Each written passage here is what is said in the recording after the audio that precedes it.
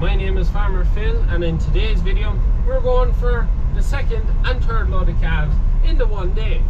Also in this video we're going to be talking about a little bit Defender. Liv's Defender. So it's its first run to go pick up calves. We just had me bring it for the crack. It's quite nice to drive. It's very pokey. It's definitely more lively than the 200. We'll go that way, check the cattle around. So anyways, this year we will be running 25 calves. That's the goal.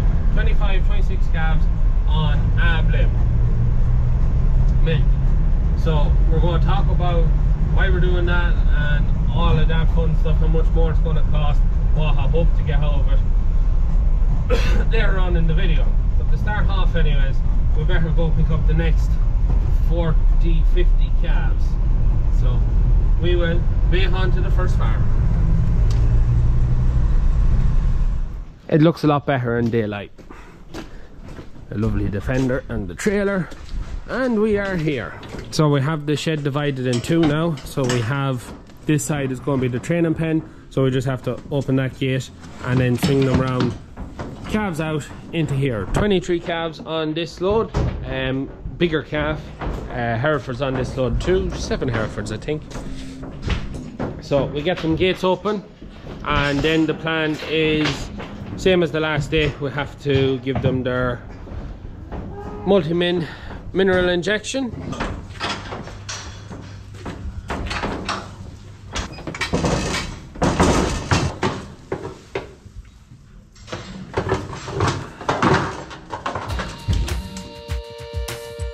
Here we have our calves out, so you can see the difference.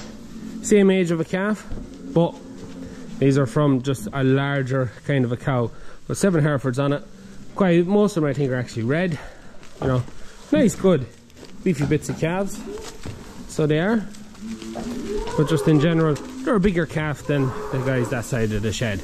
So we've 2 with jackets. One calf had a colic, and we got him over it, and he's fine now. The other calf, how do we put the jacket on the other calf? One's a pet. A pet, there you go. One is a pet, so Liv wanted to put a jacket on him. No, he wasn't feeding that good, so we said we put a jacket on him to make it one thing less for him to worry about. Yeah. But these guys, we have a little bit of an issue. Now it's not an issue as of yet. Vet has been out. We have a little bit of a scour in some of them. Now the vet's been out. Vet has brought samples, checked samples. It's come back negative on Cocci, Crypto, Rojo, Corona. It's come back negative on everything. So there's 2 things it could be. Now it's not every calf. It could be our barley, and it could be some bird feces that's got into our barley that's causing it. But what says that it's probably not that is the Autumn-born calves have been on the barley all winter and they're fine, never had a scour. So less likely to be that. The other thing it could be is we've had a bit of a cold spell of weather.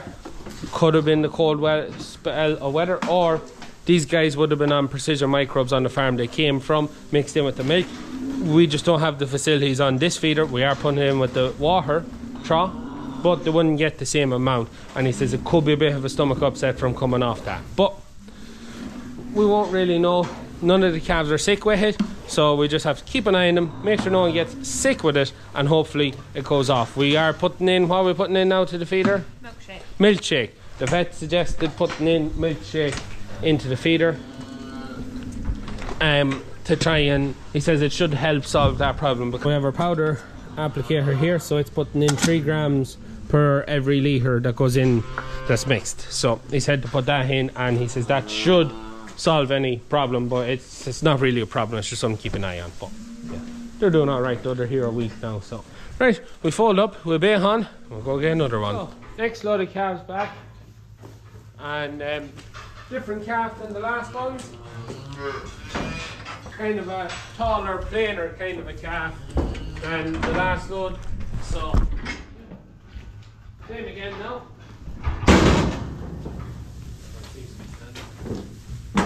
We stick it on time lapse, and hopefully the camera doesn't fall over like it is at the moment. And that is the next load in. So you can tell them as they're tall, plainer kind of a calf, so they are. They actually are quite, there's actually quite a bit of size in them. Like there's frame there, just plain. But frame equals weight. Shape equals grade, which is a slightly better price per kilo. But if you don't have the frame, you don't have the weight. So we'll see how we're able to work them work. Hard pick them over now. 45 calves there now in the training pen. So the guys that were after back in this load, they were on an ab-lib system. So in theory, we'll be expecting in the morning, I will check, that they will have more of them will have fed themselves than the other guys. The other guys were just on a normal tit feeder situation, whereas them guys were ab-lib. So they had barrels and tits and they just worked away themselves. So they'd be more used to going onto a feeder. So it'll be interesting to see how they do get on. And then it kind of ties in then to the plan to ab-lib about 25, 26 calves this year on the feeder. See what the difference is. But that's the crack. So we'll give them access to 2 stations to be feeding away now. See how they go. So hopefully I get a bit of time in the morning to give Liv a hand making a start at training them. We'll pick it up again in the morning. Hopefully I'll be able to give Liv a hand. If not, Liv will be by her lonesome doing it, but nothing she's not able to do. And we are in the shed in the morning. And by the sound of music, there's going to be quite a few to feed. So, there's 38 on the feeder now. So 38, so that means we've had 11 feed. So, let's see who has fed. So we have 1, 2, 6, 7, 8. We have 8 of our ab-lib calves have fed out of 22. So 8 into 22, can't do the maths. And then we've had 3 of the calves that weren't ab-lib have fed. So that just goes to show the ab-lib calves kind of know what they're doing. You can see some of them have been in, some of them have drank. So we have to go through them all now and just make sure. The good thing is, with the new feeder, when we put in a calf, it'll pop up on the screen what he has to drink. So he can watch it going in and not have to come in and out like the old feeder. But yeah, so 8 out of 22 and 3 out of 23. So yeah. So anyways, now the fun begins. So we'll just move the gate to make sure we're working off 3 stations so these guys can route away themselves. But the fun doesn't begin. So we're routing away here now. Now you will notice one station isn't working.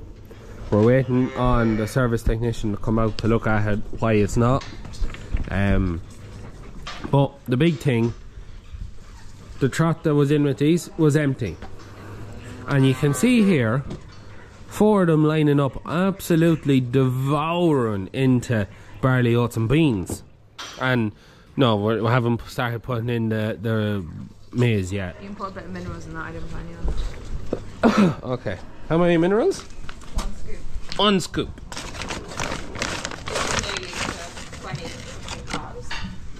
1 scoop.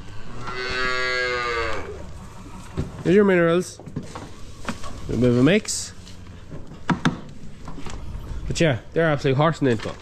They're the calves off the ab-lib, mostly is what's eating that. But they are like literally can't get enough of it. There it is. Oh, 4 calves fed, 40 more to go. Dust on the old road, losing my halo. So, of our second batch of calves that we brought back last night, or the second trailer load, for actually finished last night, you'll see there's 2 very, very Jersey looking guys beside Liv. One right behind her and one in front of her. Now, I haven't seen the cards yet, and to be honest, it doesn't really matter to us what they are, but I would say there's 2 or 3, maybe 4 calves in there that are very, very high Jersey, if not 100% Jersey. Yeah. So we are back with Jersey boys, and to be fair to them, they're pretty big calves. Like, you know, they're plain cattle, but there's frame, and where there's frame, there'll be weight. These actually are lovely wee calves, aren't they? You know, you think it was like a limousine in them. Well, yeah. So we're back. I know when I get the movement permit, should have it in this morning, and then we'll be able to see just how much Jersey. But I reckon there's about 3 or 4 calves there are damn near 100% Jersey. It won't be too far off it, because this guy has no white. That guy there has no white on him. I think there's one more in the shed with no white and a black nose. This one. Hey, you don't go out, you go out. Come on, come on.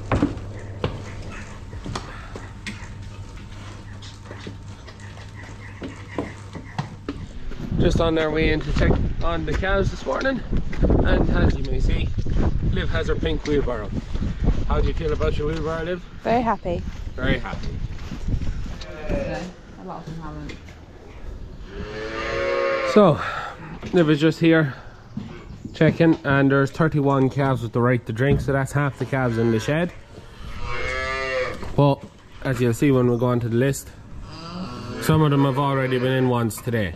So it's just a matter of going through, like so him has to be put in, and who hasn't fed once has to go in. Which, yeah, that's makes it fun in the sun. I'd say it's less than half the calves live. Somehow or another. So yeah, we'll figure that out, and then yeah. Oh lads, can you not feed yourselves a little bit better, no? So we're just writing out the list of calves to feed. Liv wouldn't let me write, says my handwriting's too bad. That's no good if I can't read the numbers, is it? I can read them. 10, we're on 10 so far.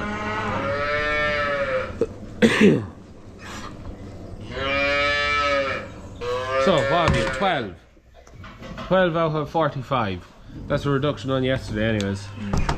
So we're starting to move on to the bit of tough love feeding program, where we only put a calf in if he hasn't fed, because we gotta try and get them to break the association with us feeding them. They have to feed themselves. Now lads, could the 12 of you please present yourselves at the station? So we're just going through the side of established lads. We're going to find our 2 calves that are on ab lib at the minute. Here's one. Liv calls this lad Tank, 3104. He's looking rightly. Big full belly on him. And then 3080. There's the other lad that's on ab lib. So there's our 2 ab lib calves. Tank. Big belly on you. Really big belly on him. So we'll check to see how they're feeding on the new ab lib feeder setup, and yeah, we'll start talking a bit about ab lib. So Liv is working hard there. So if I go in to find me 2 calves, so 3104 is one guy on ab lib, and you can actually see now on day 6 he drank 10 litres, then he drank just 4 litres, then he drank 8 litres, then he drank 6.5 litres, and he's fed once today. So he's not, for being on ab lib, he's open to getting 2 litres every half hour as often as he wants for the day. He's not pushing that high level of intake yet. He did drink 10 litres one day, and then he must have been quite full after that day, back down to 4, then he was back up at 8, then he was back to 6.5 twine per live. That's what we see with that guy. He's up and down, he's just getting used to his ab lib and then how much he can actually take. The next guy is 3180. So you can see from when he started it was day 6 when he started the ab lib. He went 8, he went 6, he went 10, he went just over 4. So that's what I'm seeing at the minute, is if they drink 10 litres, next day they're not drinking as much, and then they're going, it's just up and down, up and down. So maybe it'll take time, I'm not sure. As part of the experiment trying out ab lib, we have 2 that side on. I want to put 4 that side what comes in. We'll be aiming for 25 calves in total to go on to ab lib feeding. So, Liv, would you be able to give me in 4 numbers there? Huh? What's the Hereford that beside you there? We'll put him on Ablib. 4635. 4635. Find him, and then I just go to information, feeding curve, change to feeding curve 100. Now, so we're going to be trying it across all the different breeds, all the different farms. It is a small sample group. I want to see how it works and what kind of potential weight gains I will see. So we'll pick a good Jersey guy. Give me a Jersey number there. 39, 49. 45, sorry. 45. Okay, we'll put him on Ablib. Now, 2 more numbers. 4618 and 1 more. 4096. So that's 6 calves now on the Ablib feeding system. So one of the other things that is going to be different this year is we've changed milk replacer. Now, last year's milk replacer we used for the last 3 years. There is nothing wrong with it. I'd regard it as one of the best milk replacers on the market, but Father Phil wasn't happy with the price point and he wanted to feed something cheaper. So we changed brand. And what we're feeding is still regarded as a good milk replacer. We've never fed it before, but we've dropped down in protein. We went from 25%, wasn't it, to 23. So this up behind me is 23%, so it's still pretty high in protein. And I was looking online to see, could I see anything that had tell me, oh, what could be the effect of coming down on the protein amounts. I can find online, I've seen 2 studies. One was done by a university in America. Studies that I've seen online both had the same conclusion, and that was that I think one was on a 22 and a 19. I actually think both of them were 22% protein, 19% protein milk replacers, and both of them had the same conclusion, that there was no difference, no noticeable difference in daily weight gain or body weight or the height of the animal at the end of the feeding period. There was something like, I think it was 0.3 in it. It was a thing of nothing in the conclusion. The study from the university said that after weaning weights there was a change, that the ones who were on the higher percentage protein had better daily weight gains when they came off weaning, but apart from that they didn't see any difference. So hopefully that's what we'll see now that we've changed. So I've done up the costings on the Ablib system to know exactly how much it's going to cost and how much the extra gain we need to make it pay. So I'll just pull out the phone. On an Ablib system, averaging that they're drinking around 12 litres a day, which as we've seen we have none on 12 litres, they're on 10 litres now. The 2 calves are on it are smaller than these guys, so these guys may have more room to take in more milk. But averaging Ablib for 12 litres a day for 30 days is an extra, if they drank that 12 litres, is an extra 150 litres per calf, which would be an extra cost of €44 a calf, which is basically an extra bag of milk replacer. For it to be cost effective, so for it to make money, we need the cattle to have an average weight of 20 kilos live weight heavier, to have an extra 10 kilos carcass weight when it comes to finishing period, when they're going for the factory. And at €5 a kilo it'll be leaving an extra €3 profit per animal above the cost. If the price fell to €4, we need an average of 25 kilos to have a 12.5 kilo carcass to be cost effective. So the question is, will it work? The experiment on 25 calves is going to cost basically €1,200 for a minimum of an extra profit at €50. So we'll spend an extra 1,200 and we might, at a minimum, we'd need to see $1,250 return on 1,200 extra spent. So it's not a huge margin there, but that's at 20 kilos. That's kind of the bare minimum they need to be to say, well, this is work. Maybe we should consider doing it on more calves. The reason we're trying it out is while we were in Germany and we were looking at the urban feeders, every farm we visited had their calves on an Ablib feeding system. Bull or heifer, everything was Ablib, everything was up on 10-12 litres a day. And from looking online to see what about Ablib feeding and all that, the thing is, it is more closely resembling a cow, where the calf can drink his absolute limit and whenever he wants, and the feeder allows that. So it'll be interesting to see, will there be a growth rate difference?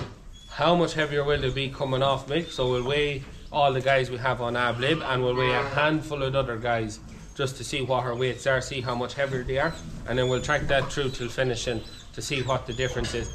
And will I get that extra 20 kilos? At 20 kilos for that extra expense for €50 extra, it's not nearly worth it. But if you were talking double that up on 50 kilos heavier, which there is that possibility, it's one of these things I don't know.